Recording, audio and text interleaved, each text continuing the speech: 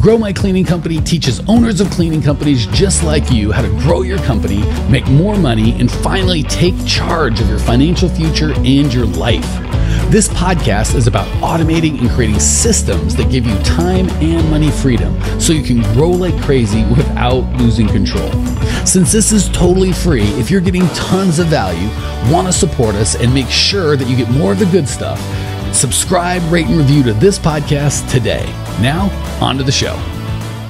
Hey, Cleaning Nation, Mike Campion, Grow My Cleaning Company here. I have got the lovely Lindsay Sawyer in my virtual room. She's in her room across the country. I am in my room way over here. I wish you were here, but what are you gonna do? Technology. So Lindsay has worked her way up in the company she worked for. Apparently at age 15, she started working like an insane person. But after a couple of years, she wasn't feeling the job scene anymore. Passion was gone. And she always loved helping people. And she knew the only thing she felt, she says she knew, but I think she felt the only thing she could do well was clean and manage people who want to learn and grow. She enjoyed cleaning, loved the feeling afterwards. So she started her business, Captivating Cleanliness, in 2018. Clients came in fast. She started hiring about a year after, which is fantastic. Things were going great until our friend COVID hit, and then things went not great, I guess would be the best way. And business started running out of money. She found our videos and our training. She watched for a while and signed up thinking, hey, it'd work for other people. They're neither better looking, smarter, stronger, cooler than I am. Why wouldn't it work for me? Lindsay, say hey to Cleaning Nation and fix any mistakes I made in your introduction. Talk to us, sister. Hey, Cleaning Nation. Well, the only thing I caught was a couple of years of working since I was 15. I'm much older than just a couple of years. I'm in my 30s. I think you were 21, 22. I was trying to give you the better, with ladies, you got to be careful. Yeah.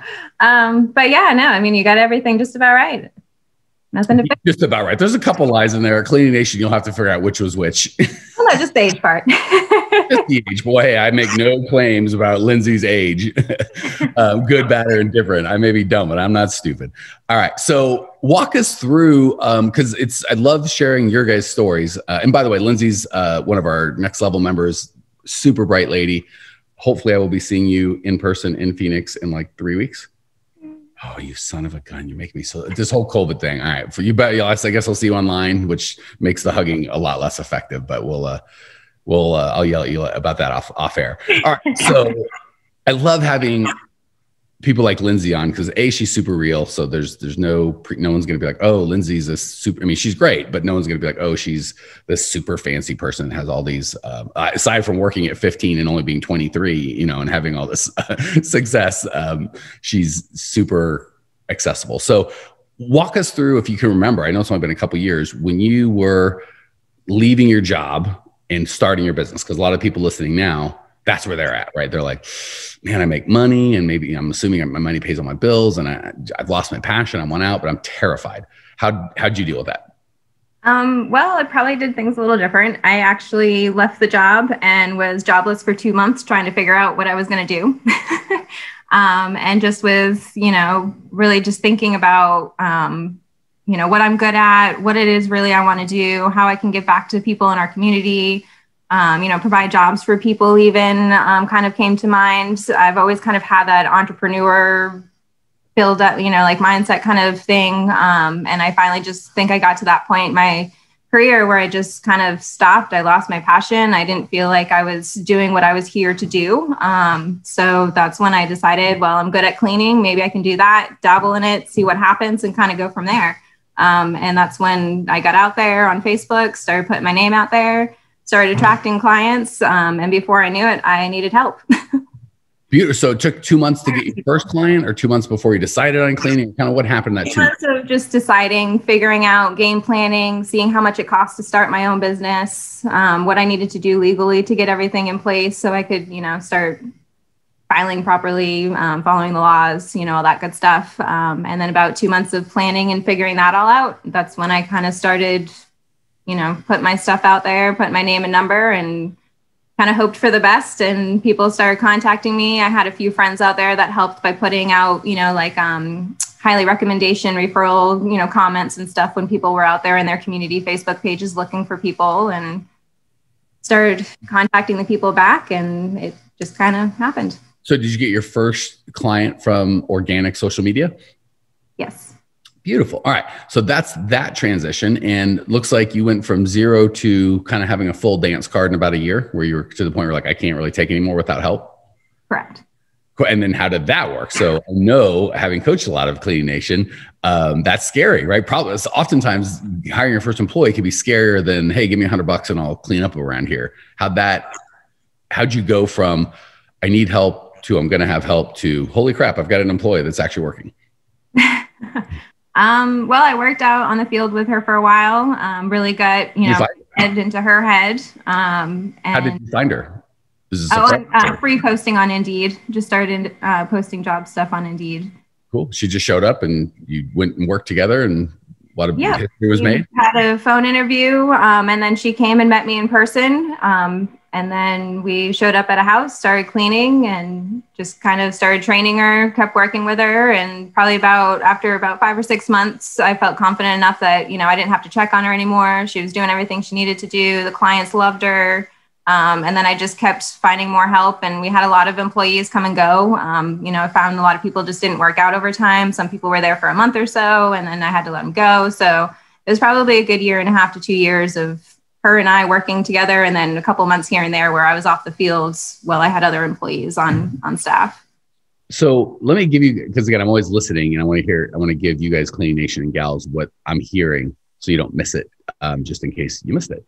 So, Lindsay's a client. I've got all this coaching. Oh my gosh, it took 5 or 6 months before you let her train on her own, and all these things. So we could go back at Lindsay's story and find 1,000 things that she or anyone else did wrong, right? Nothing's ever perfect. But the theme that I'm hearing that I want you guys to get is she just got started, right? Like, I'm sure when you're like, I took a couple months to plan, you got to figure the laws, I'm sure you did a bunch of stuff that was wrong and you had to figure it out and fix it. And then when in the hiring, I'm sure, but the fact that you're just like, well, I needed clients. So I just went out to my friends and family and said, hey, I'm cleaning now. Who wants in? And then when you needed something, you're like, I just put up an ad Indeed. And I'm guessing if you look back at that ad, then now you're like, oh my gosh, it's so embarrassing, or it's terrible, or whatever, the interview process, but you were too dumb to know it wouldn't work. So you just went ahead and were successful. So I love that spirit of, it's always good. And again, Lindsay's got a really good combination of, I'm looking for coaching and I want to get better, which is good. If we just think we know everything and don't need help, that's a good recipe for success. But she doesn't go, until I get the perfect coach with the perfect plan and I know everything in advance that's going to happen, I can't start. That's a guaranteed way to success. So I love that kind of tension of, I'm going to get better and I want to learn. Like, you took a couple months, you obviously were watching videos, there's things you were doing to learn, but you didn't use it as an excuse to do nothing. Was that scary, or is that just natural for you? A little natural, a little scary. Oh, everything that you're good at should be that, a little bit of that. Like, parts of it I like, and other parts I kind of freaked out, but I had to just be a big girl and get it done. All right. So when did things start kind of going off the rails for you guys, or for you? I probably noticed it in about January of 2019. I was tired of the constant, employees not working out, still having just the one girl I could rely on, wasn't able to really focus on the business, too much in the business. January 19th was a big, I really need to do something, or I'm January not. 2019 or January 2019? 2019. Yeah. Okay. So this is pre-COVID. So the cracks were starting to sorry. 2020. 2020. Again, COVID didn't kind of rear its head fully till March is when it really kind of kicked butt. So right. So January 2020 was the big, I got to figure something out. I got to do something. What I'm doing isn't working. And then what was the straw? Out to you guys. Yeah, but was there a specific, someone quit, or was there a specific thing, or were you just done? I was just done dealing with the toxic employees that they'd be great, and then all of a sudden they just kind of dwindle into being a little bit toxic and not really, the people I was looking for. I was noticing that, all the money I had saved up when I was solo was disappearing and starting to disappear fast. So I started to realize okay, I don't know how to charge properly. I don't even know where to begin. Numbers hasn't really been on my thing. Honestly, I've always hated math and numbers, which you guys are forcing me to do better about. Forcing, encouraging, loving, tomato. Like we just think, no, if for enough money, I will go out to Lindsay with a gun and point it at her and make her like push buttons on her computer and do math. I bring my own abacus. It's terrifying. Work in progress with the numbers. But again, hopefully you guys are hearing, because I love clients, and Lindsay's, I don't want to brag too much. She's a rock star. She's kicking butt. So I don't want anyone to hear her and go, oh, I couldn't do it. I mean, look, she's like, I struggle with numbers. This wasn't natural for me. I think a lot of times when people see the next level of the Millionaire Mastermind people and they've got this life that they're like, I want that life, they see that person like, I can never be there. But they don't see the first person who's had the same fears they did. Like, I hired employees and they were toxic, but I didn't want to clean, so I toterated it, and I didn't know what to charge, and I started losing money. Just all these fears and stuff. That's super common. So what, just because I'm always curious, how did you find us? How did you get connected to our little universe? I think one day I just got on Google and was like, how do I save my business or how do I grow a cleaning business?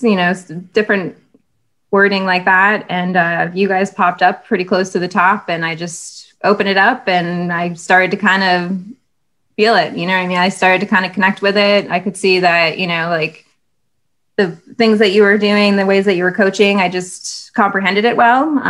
And after, kind of watching and listening, I finally, with seeing those numbers in my bank account disappear, I was like, I need to do something. I'm just going to suck it up and do it.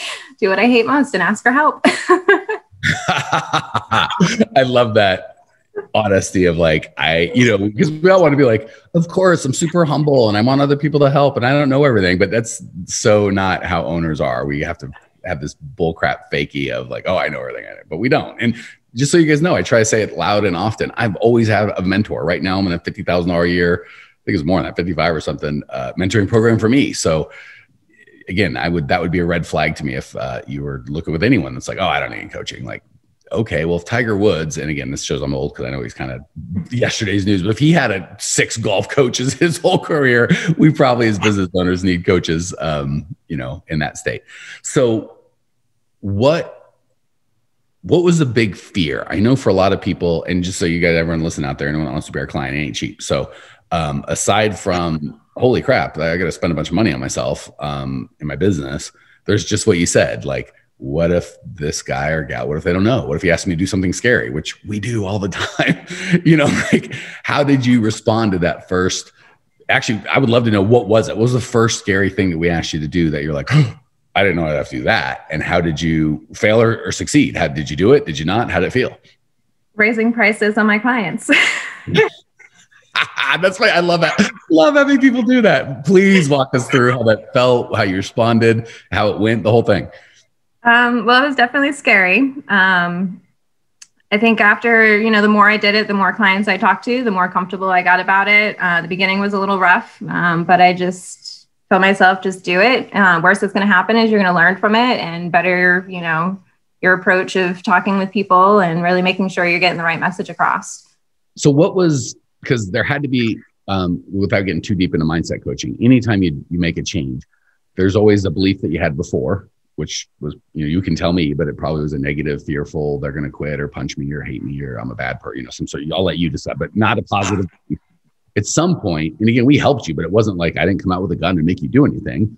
We had words, I said things, you heard them, and then your behavior changed. So the easy thing is, well, Mike told me to do it and I did it. It's like, okay, but that's not what really happened.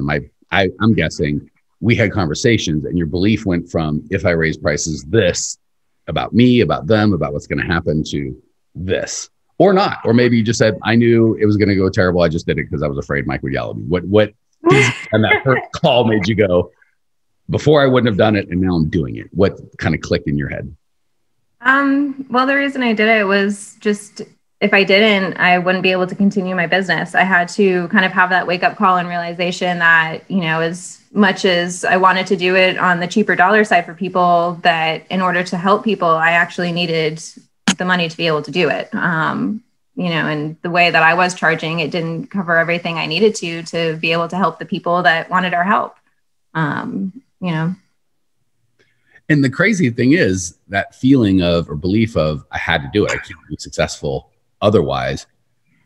that moment that you went from, I'm too afraid to raise prices to I'm going to raise prices, your business and its ability to succeed with the pricing you had didn't change a nickel, right? Like, it's not like anything happened in the world, but Lindsay just went from, yeah, I guess I could and maybe should change. And again, it's not just about changing prices, whatever it is, start a funnel or do hiring or fire somebody that, a customer, an employee, whatever that scary thing is for you. For Lindsay, just happened to be raising prices.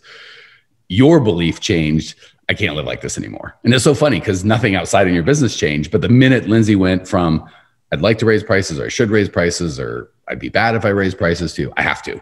That was what did it. So Cleaning Nation, whatever your thing is, I would encourage you as quickly as possible to move from I should, it'd be nice, if I could, if only, to if this is important, I got to do it. And if it's not, then I guess I can just do what I want.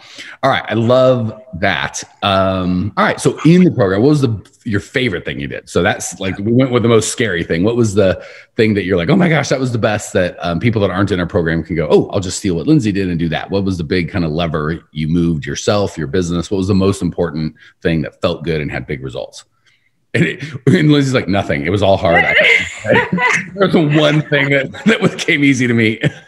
Yeah, I mean, nothing's really come easy. A lot of it's gotten me out of my comfort zone, and, dabbling on the tech side and the advertising and getting into that, world. Just the hiring of people. I mean, all of it's been hard. It's gotten easier over time. There's still things I'm working on. But I think my favorite part of the program is honestly just realizing how much of the mindset really controls your day to day and the growth of your business or the non-growth of your business. So that's probably, I think, been my favorite part. That and just the community in general, and having, other entrepreneurs going through the same thing, not feeling alone, kind of feeding off each other, bouncing ideas off each other. It's just great community to be a part of.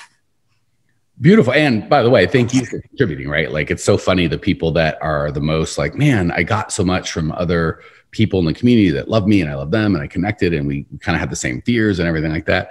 The ones that get the most value are typically the ones that contribute. Like, Lindsay's always in the group and contributing. So it's just funny how the contributors get the most value, and the people that don't want to give, they're like, I'm here. Everyone serve me. Come on, I need help. No one ever shows up for. But like, when Lindsay says something, everyone's like, oh, it's Lindsay. We love Lindsay, right? And that's why she's on the show. She's just such a great example of what a successful client is. So, all right, let's switch pages. We've been sharing your story. So you've been doing this a little while. When did we start working together, by the way? We are recording this January 2021. When did we start working together? I started the Elite program back in August of last year. So almost 6 months, 5-6 months. Okay, yeah. Cool. And we'll give you the last two questions, and then if there's anything else you want to add, you can. But the last two questions I've got are: one, what is the biggest change in your business? Well, three. Biggest change in your business. And that could be money, time, freedom, whatever. Biggest change in you, which I'm more personally interested in. And biggest advice from everything that you've learned in August, spending all this time and money and effort growing as an owner. Biggest thing you kind of give to Cleaning Nation is, hey, here's what I would coach Cleaning Nation / July Lindsay to do. So let's start with biggest change in your business. Biggest change is probably, I would say the finance side of it, and just having more time for myself and working on the business. Okay. So finance side, meaning more revenue, more profit, less revenue, less profit. More revenue. All right. So more revenue, and then making more and having more time for yourself and to kind of think and work on the business as opposed to cleaning and all that nonsense. Right. I didn't ask her this before the thing, so that I'm setting myself up for failure and her up for failure. When's the last time you cleaned? Honestly, last week. Oh, bless America. What on God's green earth made you go out and clean last week? Well, I had someone call out. I only have 2 employees right now. I'm still working on getting more employees. And the girl called out, and it was with 2 people, a 5.5-hour house. And I just couldn't leave my one guy in the house that long by himself. We will talk next Thursday. We will get you sorted because you should not be cleaning. All right. I was hoping you weren't going to ask that question. I think that, hey, we want honesty, right? Like for all of you guys and gals out there, this could be transformational, but it's not perfect. It can be a 2 steps forward. Some things you just get and it goes, I shouldn't say something. Some people in some areas just get it and go forward, never look back. Other times it's 2 steps forward, 2 steps back. All right, I'm going to give you one chance to redeem yourself or make it even worse. Prior to last week, when was the last time you cleaned that? Before that? Before that, it was 2 months. All right. I'm still giving you the shaky fist. In progress. I'm working on it. See, guys, gals, if you have one takeaway, and I'll let Lindsay give hers, but it would be, okay, Lindsay's not perfect. She's steadily moving forward. She's making more money. She got more freedom, but she cleaned last week. And then before that was only 2 months, right? And I'm going to have you back in 6 months and you're going to go, oh, please, I don't even know how to clean anymore. But it is absolutely progress. Okay, so the big change for you was having more, not complete control, obviously, over your business, but more control, making more money. Here's the one I'm interested in. What was the biggest change in Lindsay personally? In me, well, I don't know if you remember, but when I first started the program, I was very, oh my God, go, go, go, la, la, la, la, la. And now I can actually breathe. My shoulders are dropped down. I'm not up like this all the time anymore. I just overall just have a better comfort, more peace of mind, and just having the tools and the knowledge that, I've gained from the program and just from the everyday learning out on the, with the job and everything. The peace of mind and just the mindset overall that I have about life and the business and, just everything. And I got to kind of getting philosophical here, but I got to tell you, Cleaning Nation, don't sleep on that, right? A lot of people are like, tell me how you made more money and how much more money and how do I do that? And that's fine. Those are all fine questions. But typically when we want to make more money, we don't really want to make more money. We either want things and we don't even want the things. So money's worthless, right? Money can buy a TV. Maybe I want a TV, or it can buy a house or a car or an education for my child, or I can give to someone else. Those are the things that money can do. But typically we don't want a TV or to give to anyone else, or a house or a car, or security. A lot of people think money equals security, which doesn't hurt, but there's other things. Typically we don't even want those things. We want how we think we'll feel when we have a TV. I can sit in my comfy couch, which I am, looking at my TV, which is off, by the way, Lindsay, I'm not watching it. I'll have this car, I'll have this house, I'll have whatever. And then when I have that, I will feel a certain way. I love that, Lindsay, so again, that's all fine. Money's great. I'm not saying, we should be non-for-profits. I have a nice house, a nice car, and they're great. And I enjoy them very much. But you could start feeling the way you want to feel right now. Where we don't have to necessarily wait until that happens. So I love that as you're doing, you naturally went from tense and scrunchy to, it's okay. This is my business. I'm in charge. It's my life. We're just going to work through it. So I want to encourage all of you guys and gals. Certainly money and success and systems and processes make it a lot easier to feel that way, but they're not required. You could just decide today to feel less stressed out, and it's easier said than done, but it's possible. Am I completely insane, Lindsay, or have you found that to be true in your experience? Yeah, no, very true. All right. Last thing. What's the big, if you could, you are going to speak to Cleaning Nation. What do you want to tell them in terms of, if you could just have 20 seconds to sum up the best of the best, to speak to old Lindsay who is suffering and dying, if you could help her, and then by extension, Cleaning Nation, what's your big, here's what you'd do or stop doing? Just do it. Just ask for help. Don't be scared. Nobody gets through life by themselves. You have to realize that, it takes a cleaning nation. But yeah, the old self, probably I would have said, don't take as long as you did, to follow your dream, follow your passion, figure things out, and do for you.